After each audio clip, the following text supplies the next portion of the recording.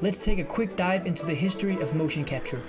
One of the most memorable examples of motion capture is probably Andy Serkis' representation of Smeagol, or Gollum as you might know him from The Lord of the Rings.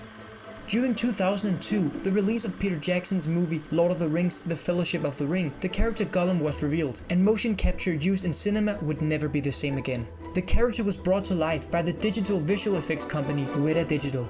Gollum is often credited with truly pushing motion capture to new heights within the industry and setting an example of what can truly be achieved.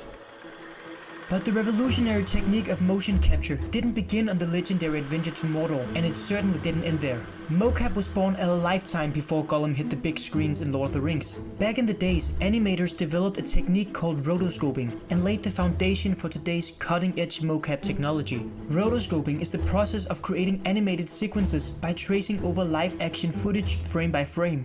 Though it can be time-consuming, rotoscoping allows animators to create lifelike characters who move just like people in the real world. We have come a long way since then, and the future of motion capture is markerless, and probably with the presence of AI.